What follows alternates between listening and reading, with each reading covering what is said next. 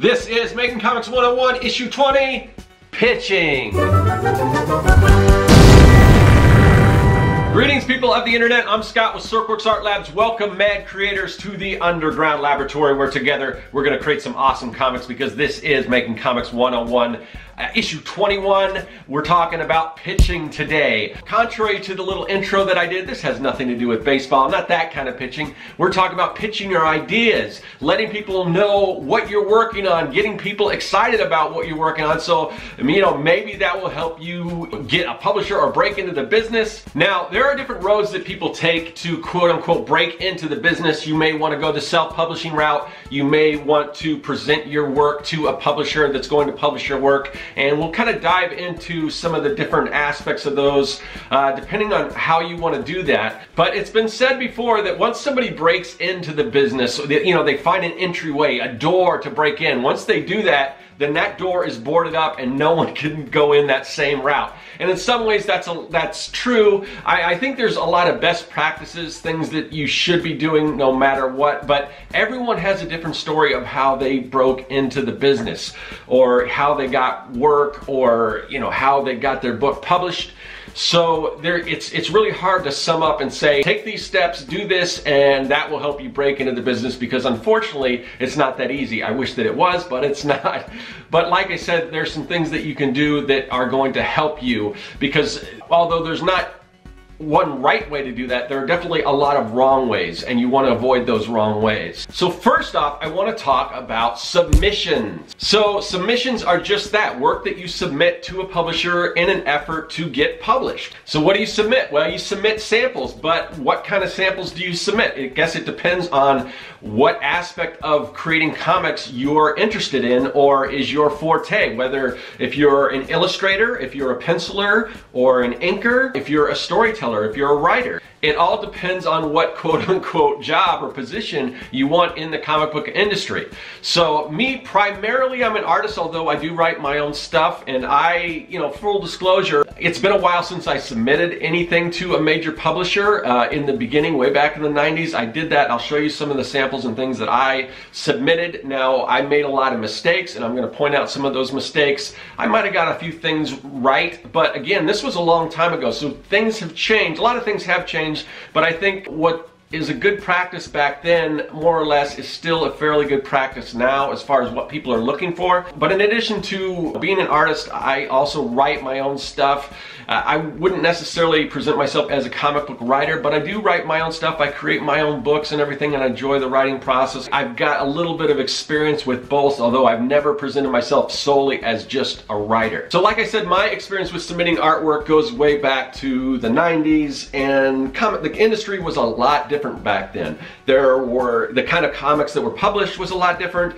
The amount of books that were selling was a lot different. The demand for new artists and illustrators was very high. Right now there are so many people. I mean, the competition is just, it's incredible as far as the amount of brilliant artists out there that you're basically competing with to get these jobs. So it's not so easy as just submitting something. I mean, and this is a tactic, and this is something that you should do, but just submitting your artwork either via email or through the mail or whatever, it's going to end up in this slush pile with a bunch of other artists. So your stuff has to stand out. If it doesn't, I mean, it's just, there's so many awesome artists out there, and relatively, I mean, there's a lot of comic books out there as well, but the ratio is a little bit in favor of not in favor of the artist or the creator.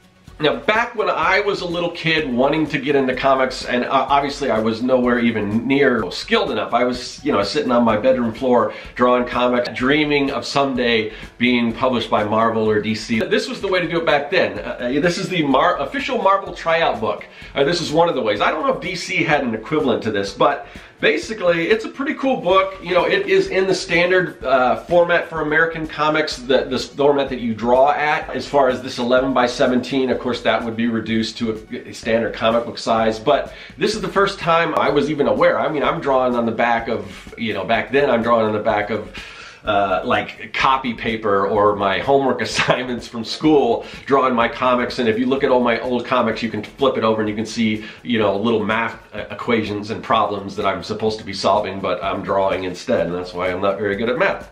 But anyway, what this book provided was a sample script. It's got sample pages that if you're an inker, you can ink, blank pages that if you're a penciler, and that's something to keep in mind, like I said before, what you're trying to do as far as what you want to do, whether you want to be a penciler or an inker. If you want to be a penciler but you also ink, but your main goal is to be a penciler, you probably want to show the pencils and not necessarily the inks, because the editor may look at that and say, oh, this guy's a great inker. And you know, that is a tack, that is a way you can maybe break in as an inker and then move to doing pencils. However, if you get a job as this fantastic inker, they might not want you to do pencils. They want you to keep doing inks. Now, you know, the industry is very, it's based on freelance work. So even once you break in, the sad thing is, once you break into the comic book industry, it's not like once you're in, you're in. You are constantly re-breaking in for the most part. If you're on a popular book and it gets canceled, you're out of a job. This isn't, you're not on staff at a Marvel or DC. You are a freelance artist, illustrator, writer, and you're only you're only as employed as your current job. So even if you are in the industry, now once you do quote unquote break in, you have a better chance of, I mean, you've got stuff that you can show to further that career.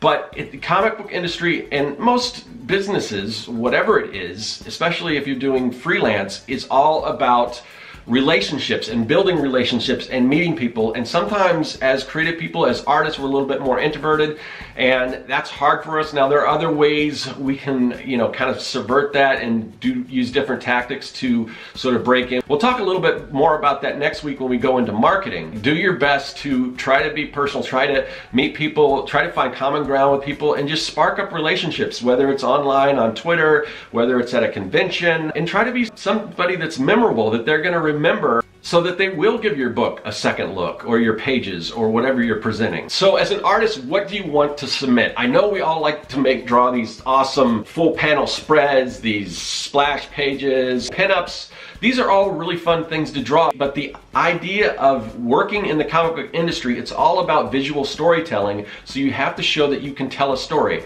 Now, you can sort of tell a story in a pinup, but you have to go further. You have to show sequential art. Most people don't hire people to do cover work right off the bat. Say, if I want to be a cover artist and I submit a bunch of cover art, that's typically not what they're looking for. They're looking for sequential art. So I'm going to show you some samples, and again, these go way, way back. And as I said, this is back in the 90s. People were looking for some different things, and I made some mistakes in doing this, and please do not judge me by my past art. But so this is typically, you know, a 3 to 4 page story. This is just basically a story I came up with. Now, a lot of publishers right now will have a sample script that they would like you to work off of. There are different publishers wanting maybe with different sample scripts. Maybe you don't want to cater your work to each particular publisher, but that's also, you know, going that little extra mile, using the characters for a particular publisher. It's going to make them feel a little more special if you're using their characters. For instance, if I'm submitting my Marvel characters to DC, a certain editor may look past this and know that this is just a big industry and they're just using these characters. If you can mix up different characters, I've done that on some of my submissions, as I'll show you, just so you can submit the same thing to, you know, different publishers. That might be a way to go, but I think an editor will take a second look if you're using their particular characters, or maybe just characters that don't exist in anything, maybe your own original characters that are a little more nondescript. So having said that, this was my first submission that I did. This is a character from Image Comics, Pitt, and he's basically battling Spawn right here. And as you can see, I'm showing some, I mean, the first one is a splash page. I mean, you can have some of that, but it does go into a story, and you know, you've got this basically a just big brawl. But the problem with this is almost all you're seeing here is figures. I mean, obviously there are some backgrounds, you can see perspective, and that is something that you want to show, that you can handle perspective. But you also want to show like quiet moments. I mean, back in the 90s, this was, I mean, most comics were, you know, pretty much action. That's what people are looking for. Nowadays, they want quiet character building moments and things, and you have to show that you can set up a sort of this generic scene and make it look interesting, as well as these battles. If you can show things that most people aren't showing, whether if you can show how you can draw animals, because that is a weak point for a lot of people, perspective, backgrounds, anything that you can draw well besides just the figure. I mean, you need to show that you can do great anatomy. That goes without saying, but not just human anatomy. Like I said, animals, a lot of people have problems drawing that, even kids. A lot of people can't draw kids well. Different people can't draw certain genders as well as other genders. So, you know, you want to show your strong points, but really if you're going to be a comic book artist, you have to be good at all these things, because when you get a script, you have to know how to draw that. Whether you're at the point where you can, if you've never drawn it before, you can look for reference and figure out a way to do that, but you're going to be asked to draw all kinds of things. Drawing comics isn't just about drawing superheroes and cool poses. There's more to it than that. Whether you can show that you can draw a room and a lampshade and a couch and all this kind of stuff. You need to show those type of things. And you need to show something original, or something that's going to make the editor stop and take notice.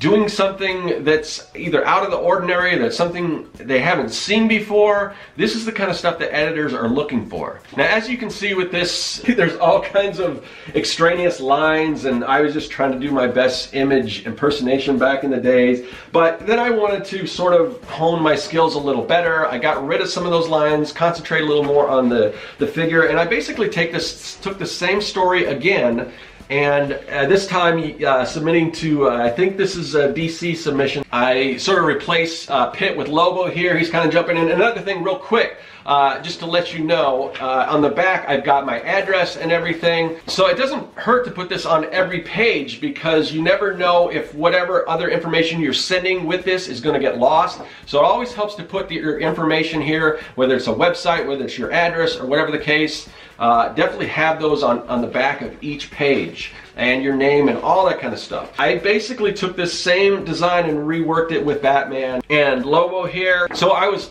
constantly trying to improve my skills as I go, and that's the other thing. Once you submit work, if you don't hear back anymore, submit more work and submit your best work. Don't just keep submitting the same thing, you know, whatever you're improving on, because people, an editor, if you can get to a point where, whether it's finding any sort of common ground or in conversation or whatever that correspondence is, if there's something they can remember you by and they can see that improvement, that's going to help as well. Now, I've done other submissions. This was a submission I did to Dark Horse. I really at one point wanted to work on Star Wars, so I've got sort of a further adventure of sort of a Star Wars using some well-known characters, some original characters, but most of these are 3-page stories. I've got establishing shots, I'm showing some of the spaceships, I'm showing some backgrounds, I'm showing different poses. You know, whether this is great work or not, I mean, this was a long time ago, but I'm constantly working at it. Now, when you send out submissions, I was sending submissions out to a lot of people, and it gets frustrating because you're getting rejections and rejections, and that's sort of disheartening. But the thing is, one of the tips I like to give people is try to make it into a game, where if you can collect those rejection letters, you know, use those with pride. That is something that you send out there in the world, and even if it got rejected, I mean, the fact that even somebody responded and gave you a letter, that's awesome. So I used to collect all my rejection letters, and almost like a game, like how many rejection letters I can get. So it's almost like a win-win situation. If you get another rejection, it's another badge of honor that you can pin up. But if you get an acceptance letter, then it's also a win. It's a bigger win. So that's just sort of a little hack that I like to tell people. But you know, when you're sending your submissions out, sometimes you will get an acceptance letter. So I got some acceptance letter from some smaller companies or some upstart companies and things like that. None of them really panned out. I had one smaller company, you know, send back, oh, we love your samples and everything. We're working on this book. We'd like you to sort of try out for it. And this is something that I personally wouldn't really recommend doing, because comics don't pay a lot, and you should at least be getting something if you're asked to work on pages, some sort of a page rate. But back then I was more young and naive, and I'm like, oh cool, they want to publish a book. So they sent me a small sample script. They wanted me to do another 3 pages just with their characters. So, you know, I don't know. But anyway, so I did this one. This is some independent thing. It was some kind of biker Nazi hunter, neo-Nazi hunter type guy.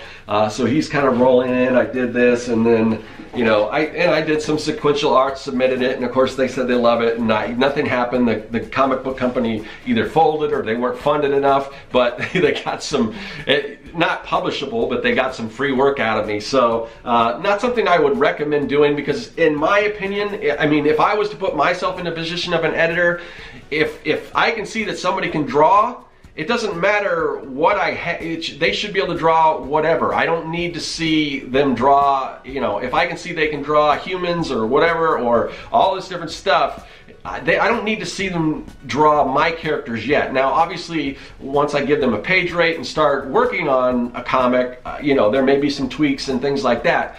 But you should be able to show that you can draw from your initial samples without having to go back and doing these tests and things like that. At least that's my opinion. That may be controversial. That may be contrary to what, you know, the industry says. But, you know, I'm kind of about getting paid for your work, at least something. But as I mentioned, and here's another example. So I showed you this, and I also did an inking sample. So if you are, like I said, if you want to be an inker, send inks. If you want to be a penciler, show pencils. If you want to be a writer, you know, show your script or a sample. Now, all that art I showed you was original art. I didn't submit the original artwork. I made photocopies. Nowadays, you can make a nice color copy. Back in the days when you try to photocopy, you know, in black and white photocopy pencils, they didn't always come out great. But now you can get, you know, cheaply nice photocopies that are going to look exactly like the real thing. You could even put them on board and make them like on a heavier like cardstock and make them look like actual pages, and, you know, even have some of the blue lines showing through, so it's almost indistinguishable. But never send original artwork, because it's either going to get thrown out, it's not going to get returned to you. Even I used to send self-addressed stamp envelopes, and I never got any of that stuff back. But I never sent originals anyway, but I don't even know why I did that. Maybe if they were going to respond via mail, so they wouldn't have to pay for a stamp, which still might be a good idea, but you could probably just put a little thing. But most people, if you put your email on, I think they're going to respond via email. Most people are going to take the time to send a letter. I don't know, maybe. And that goes back to those rejection letters. I don't know if they're actually sending physical rejection letters. They may. So it wouldn't hurt to put just a little self-addressed stamp envelope just for that. If they use it, great. If they don't, well, they don't. But these printed samples of pages aren't the only way that you can present your work. Nowadays, with print on demand, we can self-publish books. I mean, just think how powerful it is if you're trying to pitch to somebody either at a convention or whatever, if you can send them an actual book. I mean, this says so much. It says that, hey, I can not only can I sit down and draw 3 awesome pages and get those to you, I can complete a thing, I can publish it, I can put it out there, and that says a lot, because really one of the major parts of you know, being a comic book artist, writer, or whatever, is to be able to deliver and deliver on time. You could be the greatest artist in the world, but if you can't put your work out on a timely basis, you are not going to be able to stay employed in the industry. So I talked a lot about, you know, submitting artwork, usually using characters that people all know, but what if you want to publish your own stuff? And there are companies out there that do publish creator-owned work. Image Comics, one of the biggest comic book publishers, that's all they publish is creator-owned work. They don't have their own line of characters or anything like that. So they only want to see your original ideas. Another comic book publisher that only does creator-owned stuff is Alterna Comics. You know, and that's back in the days, that's what I wanted to do. I mean, there was a small stint where I'm like, oh, it'd be cool to draw Spider-Man, and I submitted stuff like that. But eventually I started getting into my own ideas and everything, and I wanted to sell my own stuff. Now, I have had some experience doing this in the television and film area, mostly children's television. And the way we sold ideas in that industry was using a pitch Bible, and I found that this was somewhat successful, and I still think it's a way that you can approach some of these companies that are looking for original ideas. And so this is the pitch Bible for a book that I never finished called Retrofits.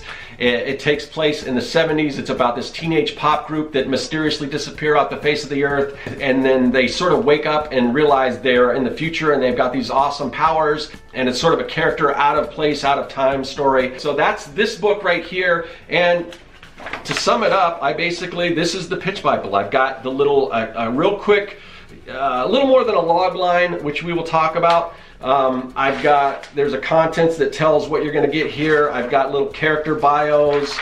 What else? Issue, I got synopsis for each issue. This was a mini series. I've got a sample script in here, and then towards the end, I've got my sample pages in here. And then in the back, I've just got information about myself with contact information and all that stuff. So this is what I presented. Now, it doesn't have to be bound like this. You could probably do, although I think it would help because things tend to get passed around and lost. So, you know, this might be a way to help. And I mean, I think I've never submitted to Image or Alterna, but I think this is something that they're going to be looking for because it's got everything that they basically want. And you can go online and find out what different companies are looking for. And that leads me to another point, is know what these companies are looking for. You probably don't want to send your horror comics or whatever to like Graphics, Scholastic. You may not want to send your young adult stuff to Marvel, although I think they do have a young adult line. But know the kind of comic books they publish. You know, Marvel and DC are mostly superheroes. They're probably not looking for a lot of slice of life stuff, whereas other companies might be. There are some companies like Image that are pretty much open to anything, although you also have to kind of pay attention to what's in the zeitgeist. Comic book companies are in this business to hopefully make a profit. So if they don't think your book will sell, they're probably not going to take it on. I mean, and it's weird stuff. Like, I remember a period of time where Disney would not look at anything that had to do with Mars because they released, you know, John Carter, Warrior of Mars, the movie or whatever. I think it was just called John Carter. And then they had another, I forgot what it was. It was something like My Stepmother from Mars or something like that. I don't remember. But just because those two movies bombed, they said, oh, the reason they bombed was because it had to do with Mars. Not anything with the story, not anything with anything else that had to do with Mars, which is ridiculous, but these are how these companies think. So you may have a great idea, and for whatever reason, if something else came along that didn't do well, then they might just pass on it. Or if you're doing something that just happens to be something that's big right then, they may take you on. So also pay attention to sort of what's going on as far as, is your comic book something that a particular publisher might be interested in at that particular time. Okay, we've touched on submitting art samples. Maybe you're not an artist, or maybe you are an artist but you have a finished book. How do you've already got it published and everything, so how do you let people know about it? Say if you're at a convention or if you're at a comic book store and you want this store to carry your books or whatever, how do you get people on board? How do you pitch that book? Whether it's a story or a finished book, you need an elevator pitch. An elevator pitch, or sometimes also referred to as a log line, is a quick, short, and to the point synopsis of your story. And when I say short, I mean short. I mean, the idea of an elevator pitch is you have the amount of time it takes from get to one floor to another in an elevator to pitch your idea to somebody. If your pitch cannot be summed up in a single tweet, it's probably not an effective pitch. Something you want to remember is this, and it's very important, is that you are not trying to tell your story, you're trying to sell your story, and there is a big difference. Everyone's got awesome stories, everyone's got all these cool characters and this fantastic lore behind it. You've got all these bizarre names for your characters and these magic systems or whatever the case is. That's all cool stuff, but that's not stuff that goes in your elevator pitch. Your elevator pitch is not the time for like world building or technobabble or expanding on your lore and all that kind of stuff. You're just trying to get the point, you're trying to get people on board, you're trying to get them excited. And a common misconception is that an elevator pitch is just an abbreviated version of your story. Like if you've ever turned over a DVD and they've got the little synopsis on the back, that is not an elevator pitch. Let's take Star Wars for instance. One of the things probably right off the bat you want to do is establish the genre, what your story is about. You want to make this familiar to people who don't have any idea what your world is like. So you probably don't even want to, mention names and things of your characters because they're just not familiar with those characters, unless maybe you're doing something that's based on like something in the public domain, like a Sherlock Holmes or something like that. So an effective log line for Star Wars would be this: a sci-fi fantasy about a spirited young farm boy who discovers mystical powers hidden within himself and teams up with an old wizard, a space pirate, and a feisty princess, and together they lead a ragtag rebellion against the Galactic Empire. That basically, now there's a lot of other stuff in Star Wars, I realize that. I mean, we didn't even mention the droids who, that's who we see first off. We don't even meet Luke Skywalker until probably like 30 minutes into the film. You might not even need to mention the other people that he meets along the way. Now as I mentioned, I didn't say Luke Skywalker, I didn't say Han Solo, I didn't say Obi-Wan Kenobi or Princess Leia.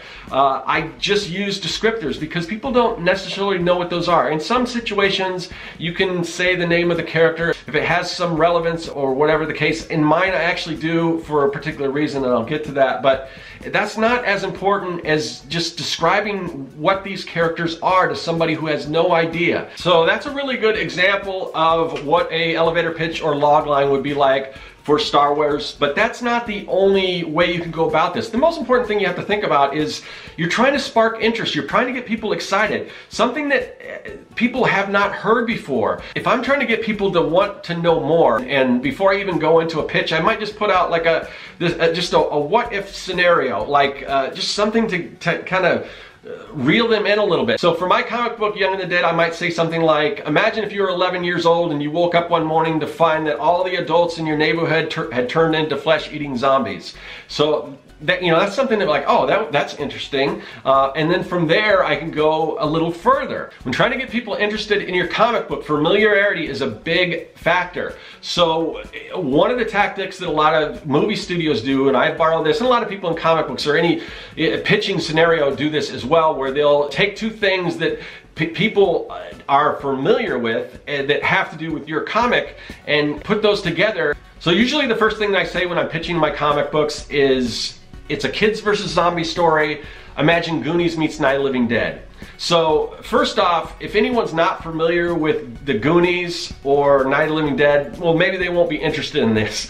But if they're not familiar with Goonies, they understand kids. And if they're not familiar with Night of the Living Dead, they understand zombies. So I've made it generic. I've sort of set up the genre, even though it's not a huge genre. There's not a lot of other, I've seen a few other people do something similar. You know, this is sort of original, I guess.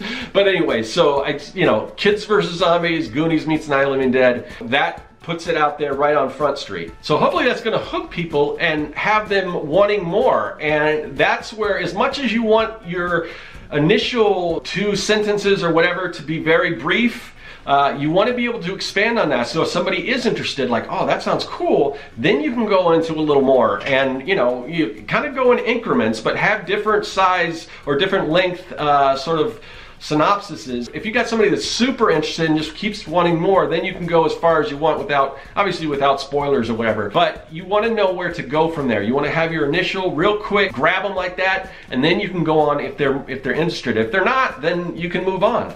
Now, after I hook somebody with that comparison, Goonies meets Night of the Living Dead, all that stuff, I get them interested, then I can go a little deeper, and I've got my sort of standard elevator pitch. My standard elevator pitch for Young and the Dead, after I've hooked them, is just to go into that quick 2-sentence tweetable log line. And that's something like, 11-year-old Sam Young and his little brother Tad team up with a band of neighborhood misfits to uncover the cure for a deadly zombie outbreak and save the world before it's too late. So that kind of sums up more or less. There's a lot of other stuff going on in my story, but it's not as important, and I can go into that later. But what I've done is I've established some important things. Now, I did mention the name of my character, and the reason why I do that is because the title of my book is Young and the Dead.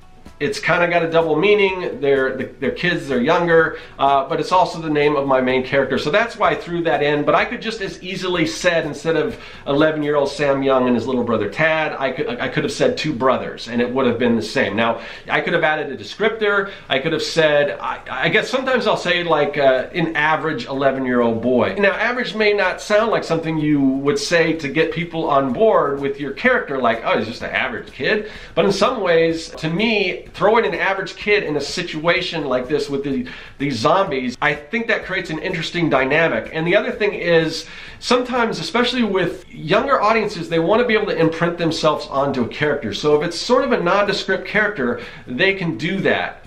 So that's one of the reasons why I do that. But like I said, I could just have easily said 2 brothers. I also mentioned that they team up with a band of neighborhood misfits, and that's important because I want to show that this is a team book, that it's an ensemble cast of kids, and that these aren't your popular kids. These are just sort of from here, there, just regular sort of misfits. I talk about the zombie outbreak. That obviously is the crux of the story, the major obstacle. You want to present that. What is the obstacle? What do our characters have to face? And the other thing I've done is I've introduced sort of a ticking time bomb, or an urgency to my story before the time runs out. Because there's an element in my story that I've introduced that if they don't do this in a certain amount of time, it's all over. So that kind of creates that sense of urgency.